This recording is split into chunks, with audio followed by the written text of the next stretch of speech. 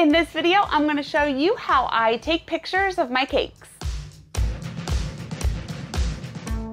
Hi, it's Karolyn. If you want to learn how to bake and decorate amazing cakes, then I would love for you to join me by hitting subscribe and the bell. I've had quite a few people ask me to show you my setup for how I take pictures, and it's not very exciting. I will show you what I do, but I just do it right out there outside on the deck. I like to do outside lighting. I just feel like you get a little bit better of a picture than inside because I don't have all the proper lighting equipment yet. But yeah, let's just get into the video. I'll show you how I take my pictures. All right, this corner over here is where I take my pictures. This is an old rusty stand. And I just put something on top of it, and I use the brick as a background. This is my platform that I use. Someone I know actually just used to work at a flooring company, and they gave me this piece of wood flooring, and I like to use that. So I stick that on top of here. I have two cake stands that I usually use, black one and a white one. This black one has like a little lip on it and I don't love it. However, it's okay for 10-inch cakes or 12-inch. And this is a 12-inch white one. Don't ask me where these are from. These are so old, probably like Home Goods or something like that. So I don't even know where to link these below, but there are plenty different places where you can get nice cake stands from. I prefer ones that aren't too tall. That way the cake isn't going to be so wobbly, and I just stick with black and white because it goes with everything. So when I'm ready to take a picture, I have this cake here, Totes Adorbs, and I'm going to put it on the cake stand. The sun rises over here is east, so a lot of times like the sun starts to shine on here, and I have to make sure that there's not a lot of sun coming in. So sometimes I'll either put the awning out or just wait for the sun to go over the house before I start to take my pictures. And I film with my phone and I take pictures with my phone. So since I'm using my phone to film, I can't show you with a phone, but I can just use my hands. So what I usually do is line it up, and then I have to stand back a little bit. And I can screenshot the settings that I use on my phone and the camera settings, and I'll split screen that so you can see. I'll just stand here with the phone and take a lot of different pictures. So I like to go on angles. I'll go up, I'll go straight ahead, I'll do diagonal pictures, lots of different ways. And then I'll just try to figure out which one looks best. I like to use the grid setting in my camera. That way you can see if it's perfectly lined up. And yeah, this is basically how I take pictures of all of my cakes, just using the brick as a background. So it kind of sucks when it's raining. If I know that there's rain in the forecast when I have to take pictures, I try to get cakes done a little earlier, or just figure out when I can take pictures. I don't like taking the pictures inside. I just like the natural light that you get from taking them outside. All right, just a quick tutorial on how I Photoshop my images to make them look a little bit better. I emailed this to myself. So I took the picture after I turned off the video, and I'm just going to right click, save image. And I'm going to go into my cake uploads and just save the image here so I can open it in Photoshop. You must have Photoshop on your computer to be able to do this. This is installed on my computer. I know that you can buy it for like $20 a month subscription. I'm not too sure. Listen, I'm not a Photoshop pro, so I'm only going to show you what I do. I'm sure there's more that I could do with this. I don't know too much about it. So I already have my logo uploaded, and I want to upload that picture. All right. So now looking at this picture, it looks a little red, and the reason it does is because I had the awning out to block the sun, and it just created a weird color. So I'm going to fix that. I'm not sure what version of Photoshop this is. What I want to do right now is blur the background. So I have to go over here to the quick selection tool, and then I'm going to left click and hold it down, and I just want to select the entire cake and the cake stand. So this is what they call the marching ants. And I just want to do a quick outline. And you have to make sure that there's no, like the marching ants are right here. You have to make sure, I'm holding the left side of the mouse down and I'm just dragging it over the entire cake. until all the marching ants are off of the cake and it is basically bordering the cake. Right here on the cake stand, it's in a little too much, so I'm holding the left button down and just dragging it to push these little marching ants out a little more. Now I want to bring this side in and this side in, so what I want to do is hold down the Alt key and then hold the left side of the mouse and drag it in to where it wants to go. So holding down the Alt key makes it a negative. So now I basically have the outline and this is perfect. So now I want to go to select and then down to inverse. So now it's basically selecting the entire background instead of the cake. And then I'm going to hit Control+J on the keyboard. And you can see over here it has created a layer where there's just the background and not the cake. I want to blur the background. So I make sure over here to blur the background, I make sure I'm on layer 1. And then go to Filter, Blur, Gaussian Blur. I don't know how to use any of the other blurring tools, so this is just the easiest for me. I usually keep it between 2.4 and 2.8. If you turn it up really high, then it's going to be really super blurry. If it's low, then you can barely tell. So just find something in the middle, hit OK. And now I want to brighten this and contrast it a little bit and get rid of that red look to it. So I'm going to click on the background layer, go up here to the brightness and contrast.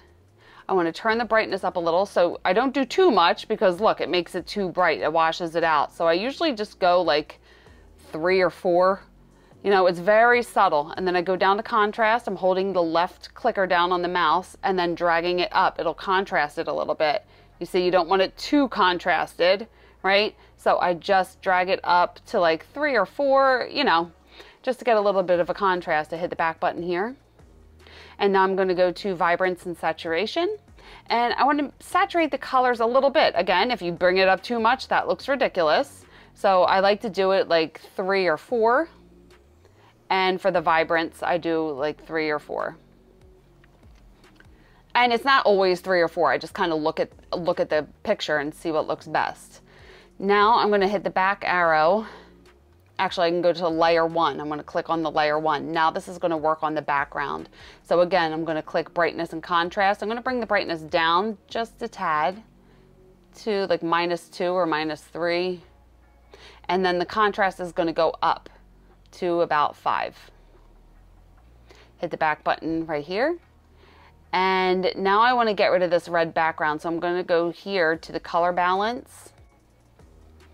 And so this is the bar that I want to use. I want to get rid of the red. So I have to left click on this little arrow and drag it to the left. And you see how it gets rid of that red look, right? If it's all the way to the right, it's too red. So you can mess around with these colors and sliders.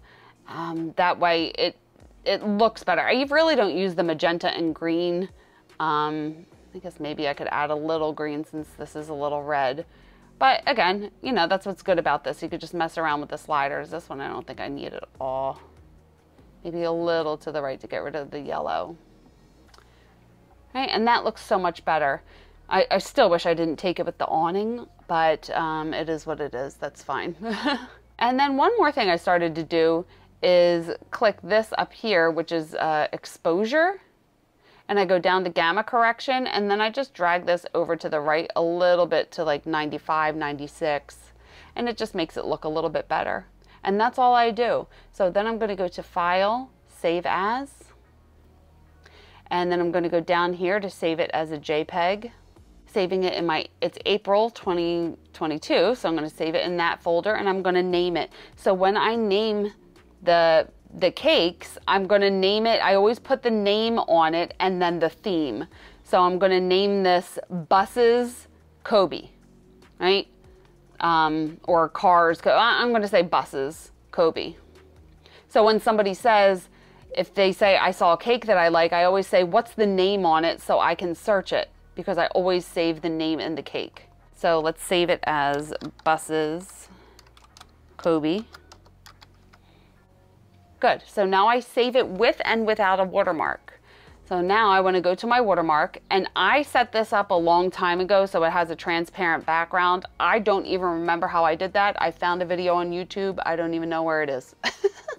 So you would have to try to find how to make a background transparent on Photoshop. Try to find a video if you need to do that. So I can select this whole thing. So I just press Control A, and that selects the whole thing. And then Control C to copy it. And then I go back here, and to paste it, I'm going to press on the keyboard Control V, and that puts it down. And then to move it, I have to transform it. So I'm going to hit Control plus T. And now I can drag this up to where I want it to be. So now I want to make it a little smaller in order for the image not to distort. I have to hold down the Shift key before I move it. So I'm pressing the Shift key down. Now I have my mouse right here. I'm pressing the left side of the mouse and I'm dragging it in. If I didn't press the Shift key, this could get really thin. It could just distort the image. So you have to have Shift down. And I want to make it a little transparent. So I'm going to go over here to opacity. I'm saying it wrong, whatever. And I'm going to make it 70% and hit enter. And there it is with my watermark. Go to File, Save As, and same thing, go to the April 22, make it a JPEG, and then Bus's Kobe, and then I want to hit dash and then WM for watermark, and hit save. That is how I take my pictures and Photoshop them just to make the colors a little brighter and save them. I will do a split screen so you can see the before and after and see how this just looks a little brighter, a little better. It stands out a little more. So there you go. Pretty simple, not very exciting, but that's how I take pictures of my cakes. So I have an iPhone 12 Pro Max. I invested in a really good phone that had a good camera and good video, so I could take pictures of my cakes and record YouTube videos and everything. And again, I think I said I would split screen my settings on my camera on my phone so you could see that. And yeah, so I have that piece of wood, that wood flooring sample. I would say that there are so many different backgrounds and things that you can get. You could even buy something and paint it. You could buy a piece of wood or something and paint it whatever color you would want it to be, just to get a nice a bottom piece. And I just like the brick background. Sometimes I use a different background. I have like a piece of gray foam core board. I'll put that behind my cakes, or I also have like a lighter piece of wood, which is a similar, like a floor sample. I have that and I'll put that behind there. But there are a few companies that sell the backgrounds, and I could try to find them or one of them and link them below so you can look into getting different backgrounds for your cakes. And again, I have Photoshop on my computer. If you don't have Photoshop, I know it can get a little pricey. I know there's other photo editing software out there. I'm just not too sure how to use them or what they are, just because I've been using this for so long and I'm very basic with it. I'm sorry, I can't really go into deep detail because I don't understand Photoshop that well. I only use it for my pictures, for my cakes, and my thumbnails on my YouTube channel. So that's the extent of what I do. Hopefully it helped you out. And just remember that good lighting is everything. So that's why I like to take the pictures outside. You get the nice, bright, natural light. And you can mess around with different backgrounds and different textures. And there goes the neighbor's dog. So anyway, I hope that helped you guys out. If you have any other questions or comments, leave them below. And you can follow me on social media, and I have my website. Everything is listed in the description below as well. And my oven is about to ding. So let me do this real quick. If you want to stick around, you can watch these two videos next and hit subscribe and the bell if you haven't already. Please like this video if you liked it. Thank you so much for watching, and remember, it's cake. Have fun. I will see you on the next one. Bye. Gotta get the cake out of the oven.